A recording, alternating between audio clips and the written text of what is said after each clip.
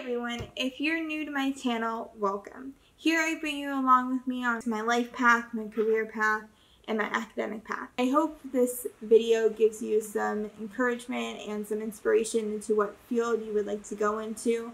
So let's get on to the video. So we're going to go back to the year 2022 to present. So in 2022 to 2024, I went to Valencia College where I graduated with my Associates of Arts degree.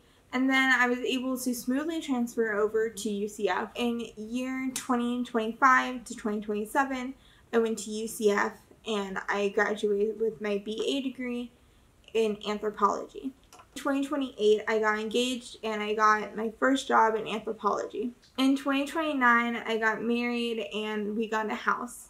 In 2030 to 2031, I had a baby and I was able to go into maternity leave where I started a blog, and then after my maternity leave, I went back to work. In 2032, we moved into a nicer house and I'm currently working at Search Inc.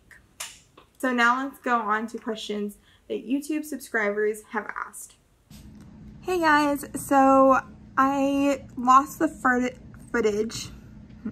I lost the footage of this one question that someone asked, and I wanted to make sure that we got all of the questions in. So this is the question that they asked. They said, do you have any tips for writing a good essay?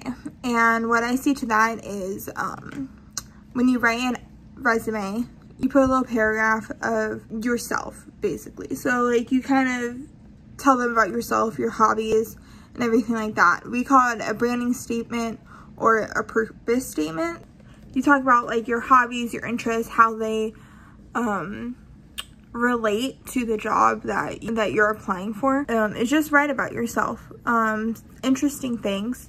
You need to make sure that you put in a lot of adjectives to describe yourself. And this is an example of what I wrote. I said, I am a knowledge seeker who learns and teaches by making history exciting for children and adults so they can learn the truth of our history. So it shows things that I want to do, what my purpose is for my career, and it also has a lot of adjectives describing who I am, what I want to do, and it shows the people that I want to teach.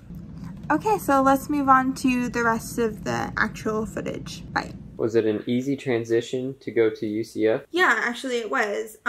So Valencia actually has a system called Direct Connect to UCF. They had a lot of benefits such as personal success coaches, academic advisors, UCF transition services, enrollment assistance, so they helped a lot.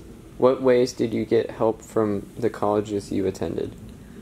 So the colleges that I attended, I was able to get academic advisors and a lot of support for tuitions and scholarships. They helped me out with that a lot. There were tutoring centers and there were counselors that also helped me with academic things, but also personal stuff. So they were always there for me. And we also had career centers and career fairs every now and then, like every few months. So that was very helpful as well. And they would also like email us a few days ahead of time and the day of so that we know when it's happening. Field of archaeology or history did you want to go into?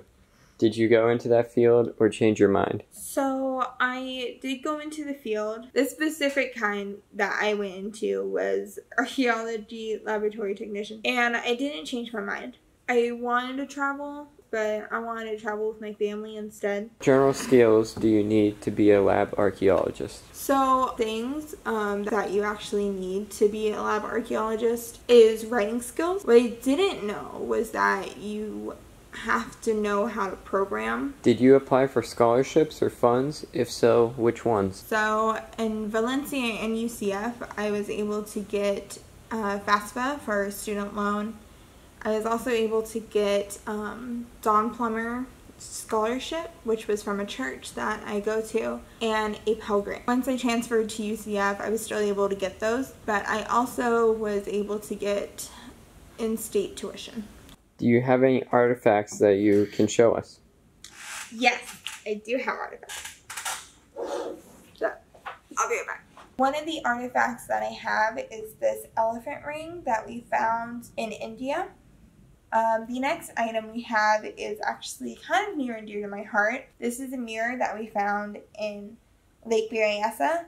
The reason why it's kind of near and dear to my heart is because I was raised an hour to 2 hours away from Lake Berryessa. Unfortunately, there was a dam that broke and it covered the whole town, and unfortunately everyone died. What things do archaeologists in the field and the lab use? In the field and in the lab, we use a lot of things that are similar. So we'll have little brushes that we use in the field to brush it off a little bit. We also have measuring tapes that we use. In the lab, we use a logbook. If something happens with the technology, we have a backup. Are those all the questions we got today? Yes, that is. Okay, awesome. If you have any questions or comments, please put it in the comments down below and make sure to like and subscribe. Okay, I'll see you guys next time. Bye.